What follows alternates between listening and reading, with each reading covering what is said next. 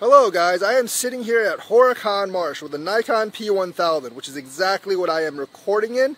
I am here to capture birds in flight in photography. Not so much videography, but photography.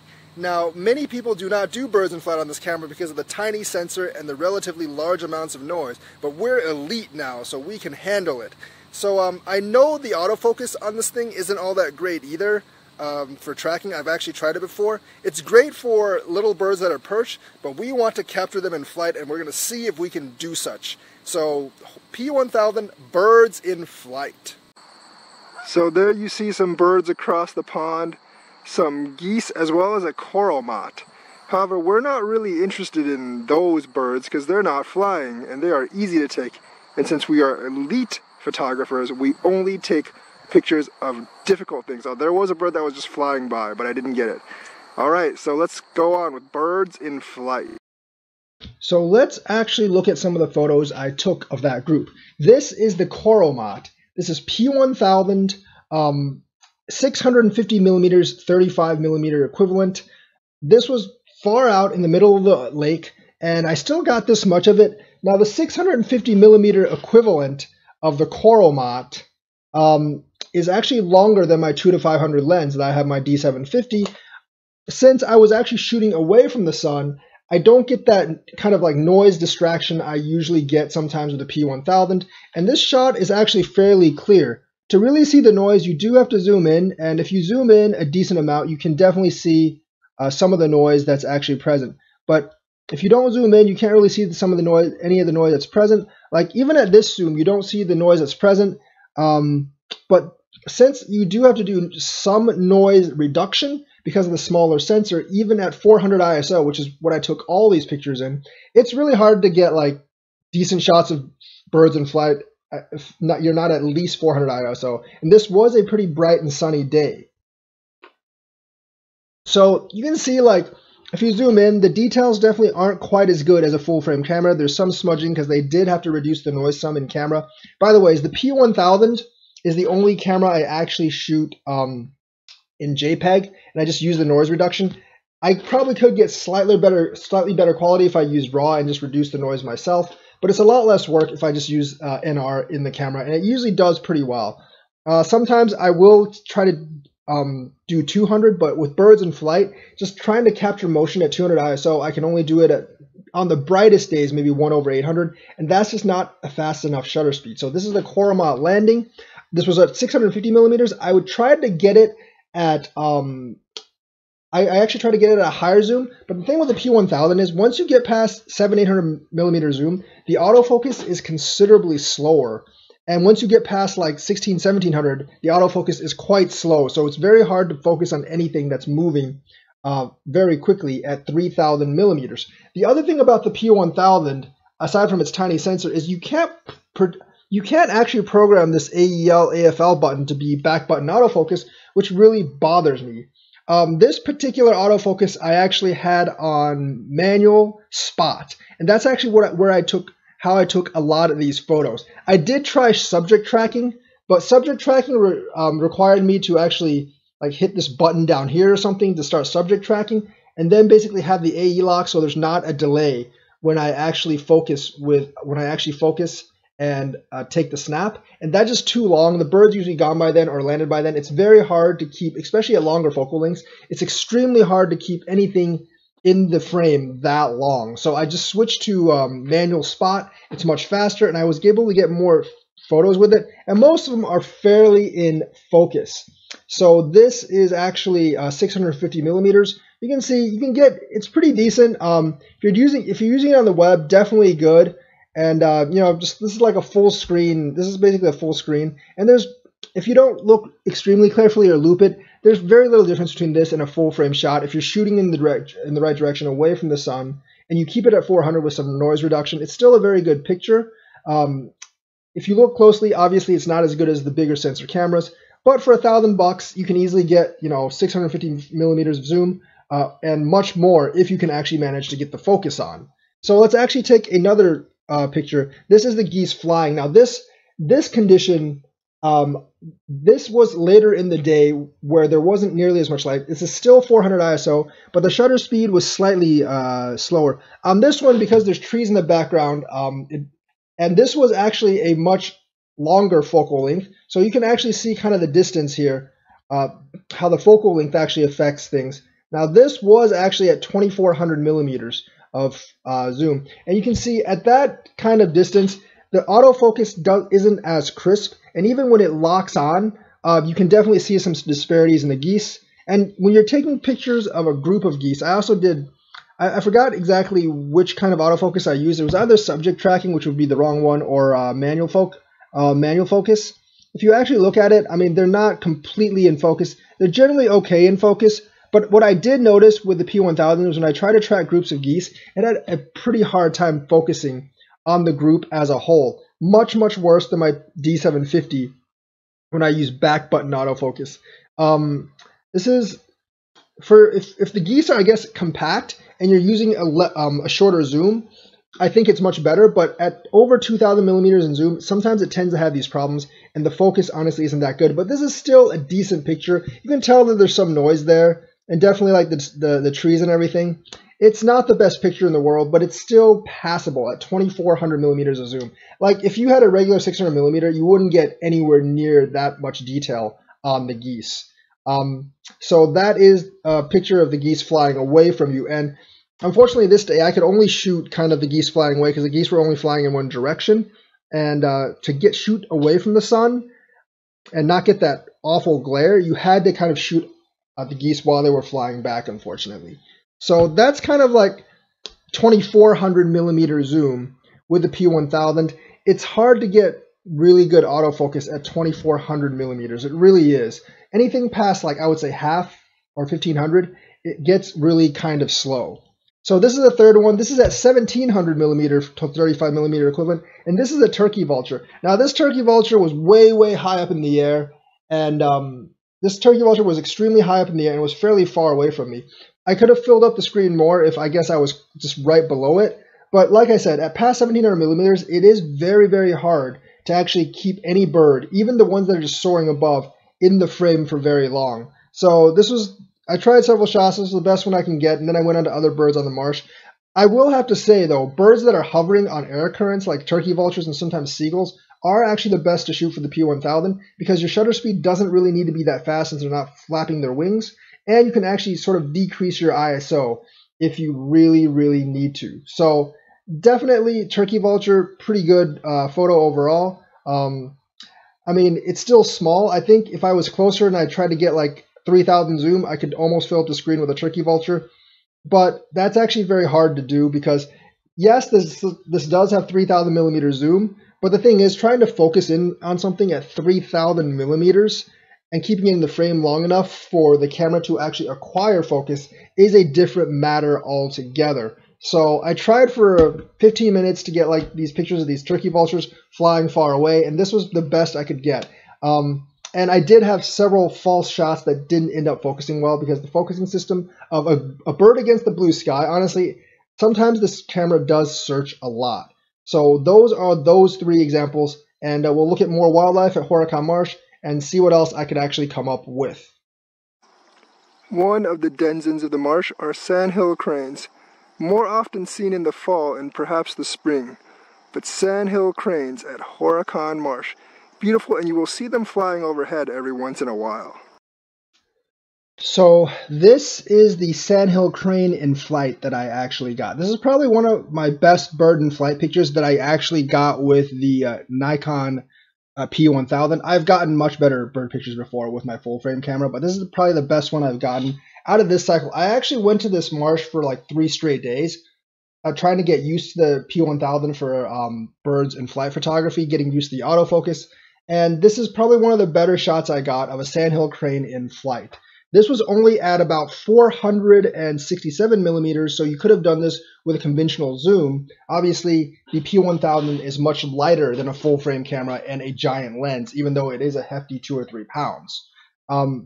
So this is a sandhill crane in flight, and if you just look at it from here, it's a very good picture, but if you do zoom in, remember this, I do take my bird in flight pictures at ISO 400. And if you really look at it here, you can definitely see there is parting of the detail. So this is not really something that you would want to print at ISO 400. I mean, you would be able to, just for like a small desktop print of this size, you would be able to get away with it, but definitely for like a full page picture, you might want to think twice about it. The quality of the image and the noise reduction definitely show through if you magnify it even to this extent. Like if you magnify it to here, you really can't tell that much. But if you magnify it, you know, even past like 4 or 5 on this thing, you can actually tell. So definitely not something you want to make a big print of. A small print might be okay, but the overall IQ is not going to be extremely high. For web images, this is perfectly fine. You wouldn't really be able to tell. And once again, this isn't as high of a shutter speed as I would usually take this image. And at 400 ISO, it does kind of, with birds in flight, it does kind of blur some of the detail. So this is a pretty decent image, but you can definitely see the head is not completely in focus. Or like the noise reduction at 400 ISO, you can see like some of the details being lost in the grass too. So on a good image, you can definitely use it to do on a report or something, or you can use it on a website, or for a smaller type of print. I think it's okay, but for a larger print, you definitely probably do not want to do it with this camera. You definitely want something with like a D750 or even a 1-inch sensor. It would provide better image results at ISO 400. So that is the Sandhill crane picture. And now we're going to go look at some seagulls I took in flight as well. And then I'll actually look at what the P1000 is good for. I'll discuss whether it can actually do birds in flight and what does it actually really shine at in terms of birds. So that is the Sandhill crane picture, and let's go look at some seagulls now.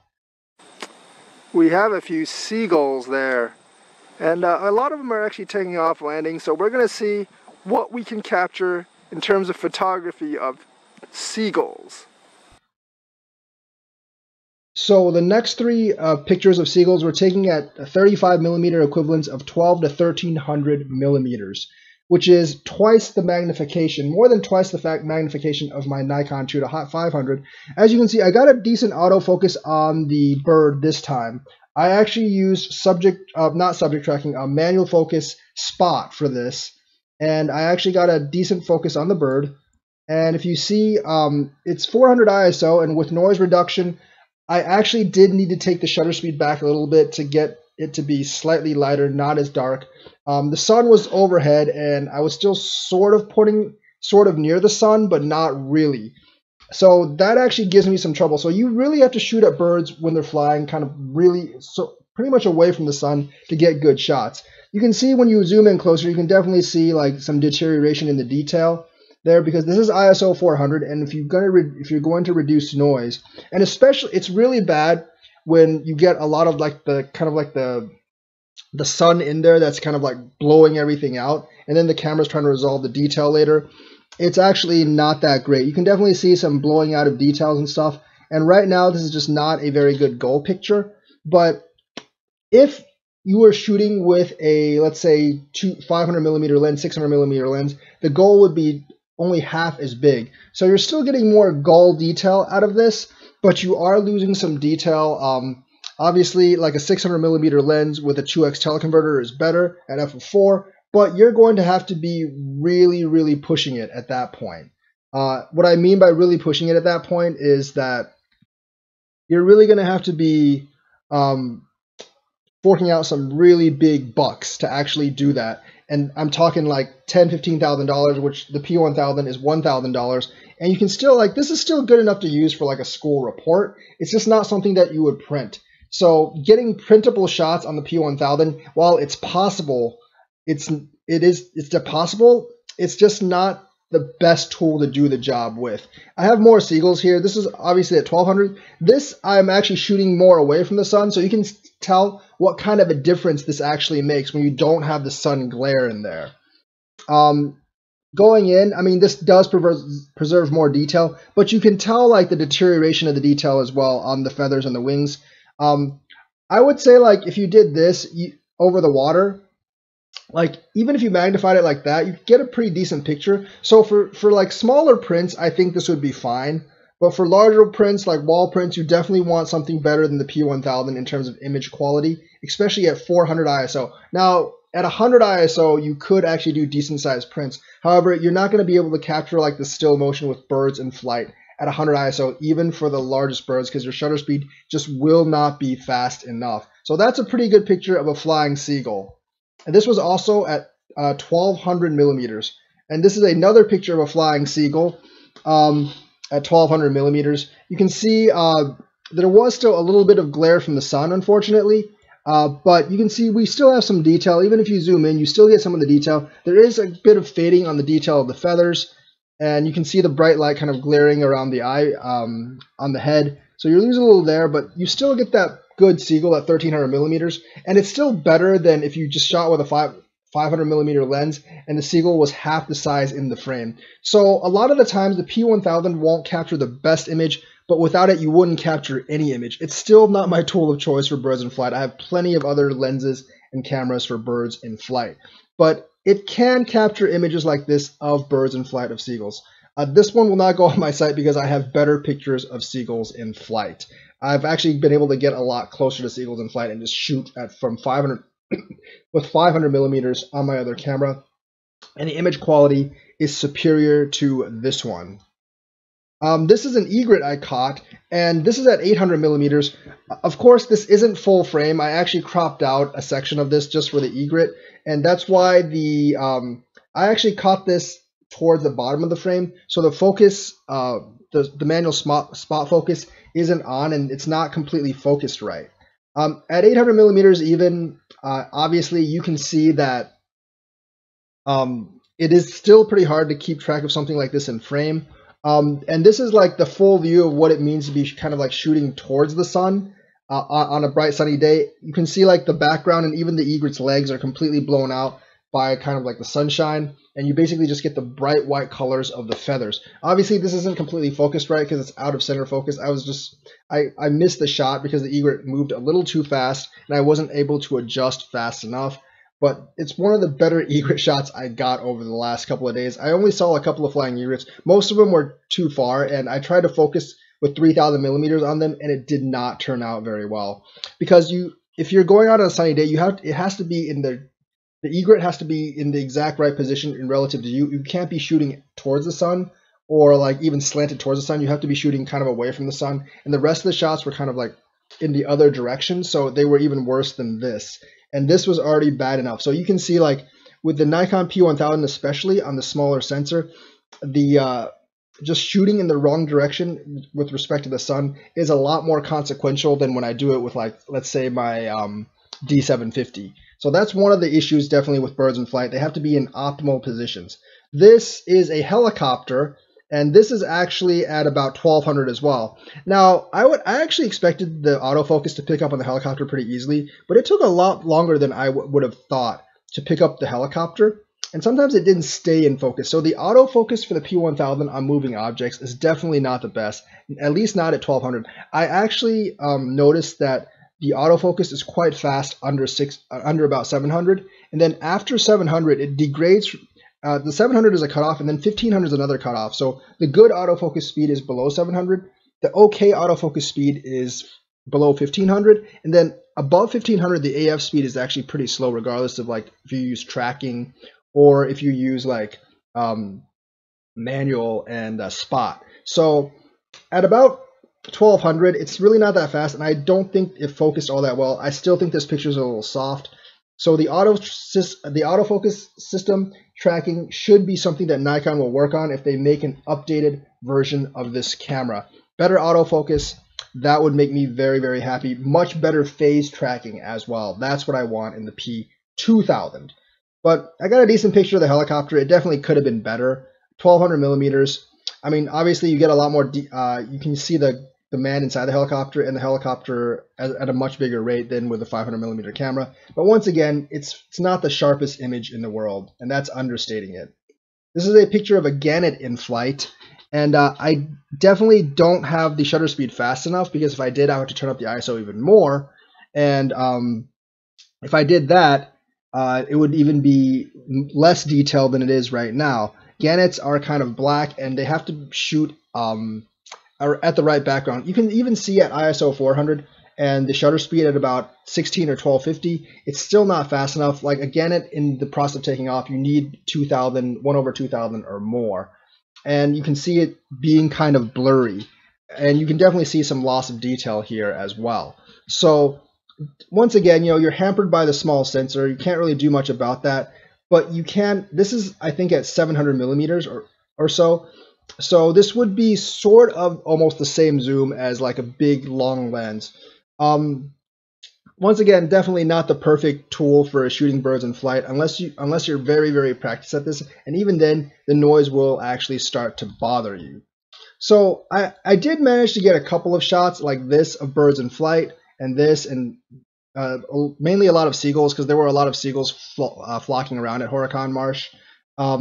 I failed at shooting a couple of pelicans because my setup just wasn't ready. The inability, honestly, to set this button to back button autofocus really bothered me. And I'm just so used to shooting wildlife with this back button autofocus and then pulling the trigger, and not being able to do that really screwed me. I definitely need a little more practice with this, and I'll try to do another rendition or just like a birds in flight gallery example of the P1, sorry, of the P1000.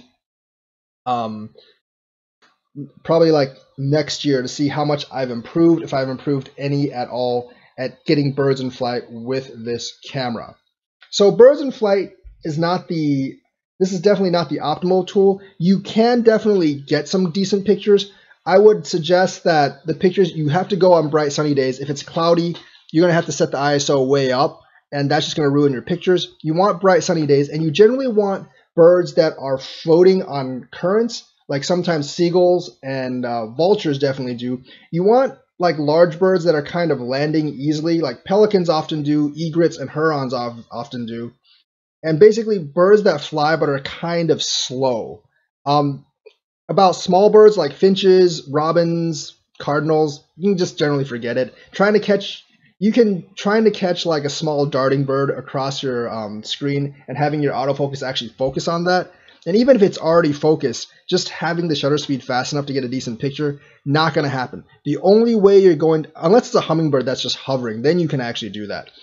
The only way you're going to get like a robin or a finch or a sparrow in flight with a P1000, honestly, is if you just set up next to a bird feeder, wait for the birds to take off, and just like basically continuous zap the hell out of it, and maybe you'll get a good picture. And actually, that's probably what I'm going to do next year, because the bird feeders are out of season right now. And once they're back in season, I will probably spend hours at Horicon Marsh just doing that, because I want to see what this thing can actually do, and if it can actually do that well on a bright sunny day. So the condition, it has to be a bright sunny day. You have to be shooting away from the sun, and generally you want to be shooting birds that actually float around on currents, or even like, seagulls. You can get this one. This one was sort of like landing, and it was just kind of like floating landing. So basically like vultures, herons, big like larger birds, pelicans, seagulls, no smaller birds unless you're just sitting next to the feeder, and birds in the stage of flight where they're not flapping their wings a lot. That is what the P1000 can actually do in birds in flight. I will do a revisitation of this topic next year to see if I've gotten any better. But judging from what I've seen online, most birds that the P1000 shoots are not ones in flight. They're stationary birds.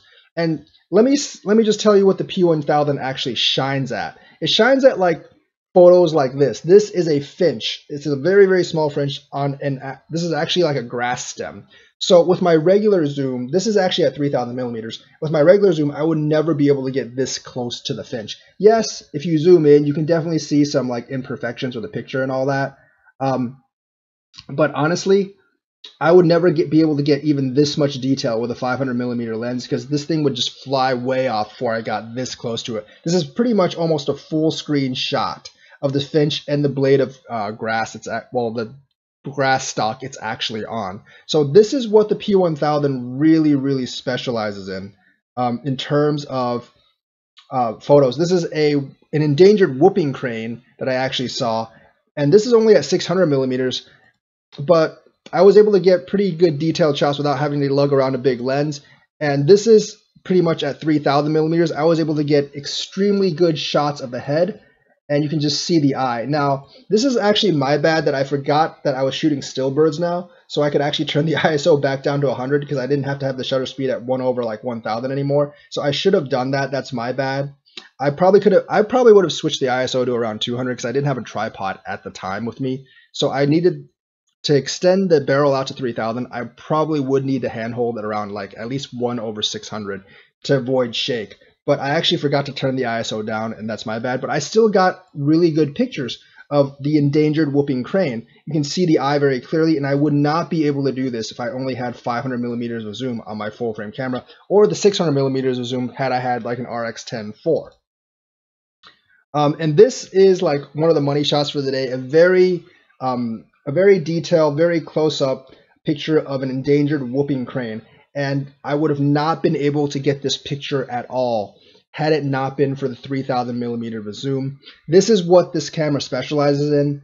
Like, yes, if you really look in, yes, you do lose a little bit of detail due to the noise reduction, but you can clearly see the eye. You can clearly see like certain details on the crane.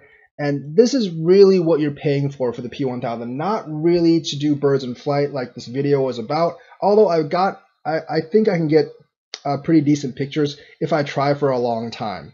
But this is what you're going for when you're looking about wildlife with a P1000. Very, very close, very, very in-depth. You can actually print this out.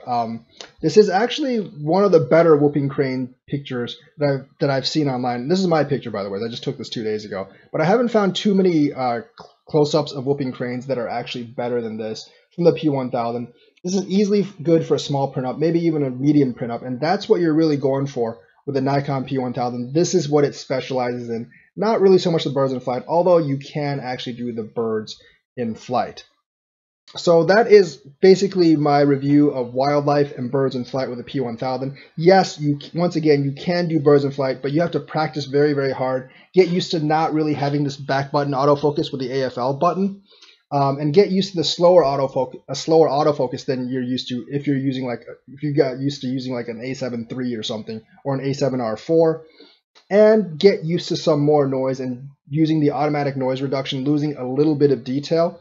Most of the birds in flight pictures that were half decent, I pretty much shot at below 1,000 or slightly above 1,000 anyways, so I was not able to use the full power of the zoom at birds in flight because, once again, at above 2,000, the autofocus is just really slow, and you have to have extremely steady hands that are able to follow a bird's trail for extended amounts of time to let the autofocus actually concentrate on the object, and I'm just not good enough right now to do that with this camera. Maybe I'll be good enough next year, but although this can do birds in flight, it's not the optimal tool for birds in flight, although it is possible for larger birds. For smaller birds, just forget it. All right, that is the review for the P1000 and birds in flight. Let me know what you think. Have you been able to take any good pictures of birds in flight, and what are your settings for birds in flight? Mine, AFF, manual autofocus, spot, and that's basically it. All right.